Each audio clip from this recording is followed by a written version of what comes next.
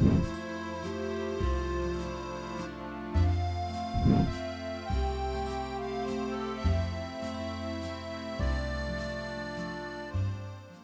everyone! In my previous videos I have made several French recipes inspired by Julia Child.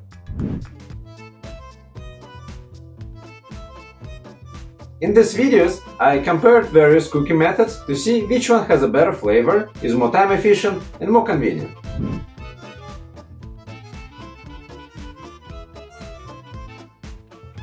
By request of my subscribers, today I'm making another famous French dish called French onion soup, which is also inspired by Julia Child's recipe.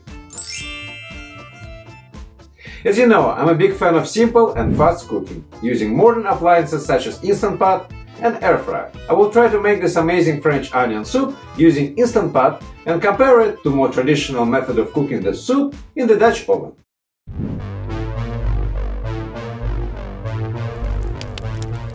I'm very curious to see which option is better, tastier and easier. I will also slightly modify the original recipe to simplify it a bit without sacrificing the taste. So by the end of this video, you'll learn how to make this amazing French onion soup in the Instant Pot and Dutch oven. Onion soup is ultimate comfort food for any time of the year. You can find a list of ingredients in the description of this video. As you can see, I have all the necessary ingredients here for the pressure cooker and Dutch oven. Step number 1. Caramelizing onions. Start by cutting your onions. I have quite a few onions to cut, so let's make sure we are using the right strategy to minimize onion tears. Well, first you can cut onions outside, if such option is available. Also, you can chill your onions in the fridge or under cold water before cutting. Make sure you have a very sharp knife. I'm slicing onions parallel to the root. Let's start with Instant Pot. Now start your Instant Pot on sauté mode.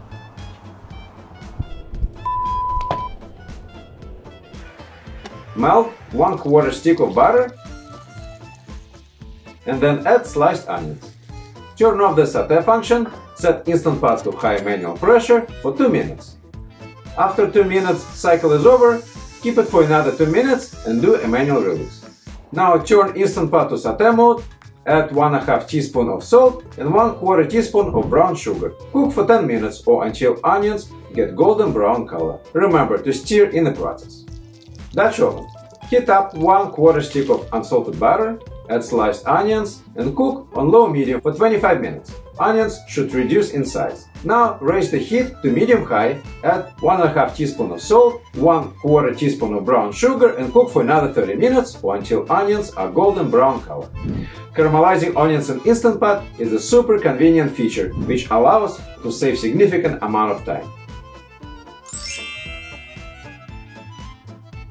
Remember to subscribe to my channel so you don't miss my weekly cooking inspirations. Step number 2. Soup preparation. Let's start with Instant Pot. Leave Instant Pot on sauté mode and stir in 2 tablespoons of flour and 1/4 stick of butter. Cook it for 3 minutes. Stir it well in the process. It will give a soup a nice texture. Then add beef stock, red wine, bay leaves, thyme, salt and pepper to taste. Seal the lid, set Instant Pot for 8 minutes at manual high pressure and do a quick release at the end. When the dish is ready, add 3 tablespoons of cognac to bring more flavor. Now Dutch oven. Process is pretty much the same. Follow the same process of adding flour and butter and cook for 3 minutes. Then add beef stock, red wine, bay leaves, thyme, salt and pepper to taste.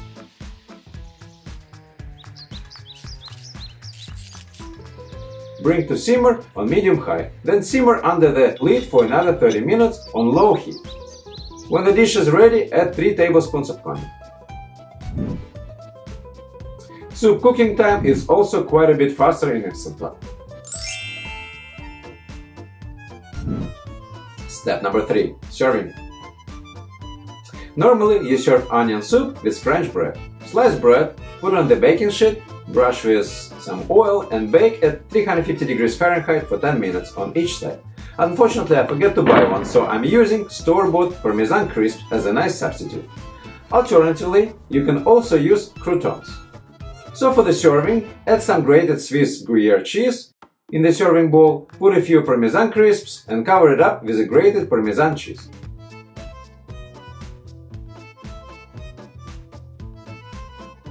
Bake it in the oven on the metal tray on a broil setting, 450 degrees Fahrenheit, for 5 to 10 minutes or until the cheese melts and turns slightly brown. You can serve it with chopped green scallions on top. As you can see, I'm doing a blind tasting. Both serving bowls are identical and I will ask my wife to try to figure out the difference in flavor, texture and taste.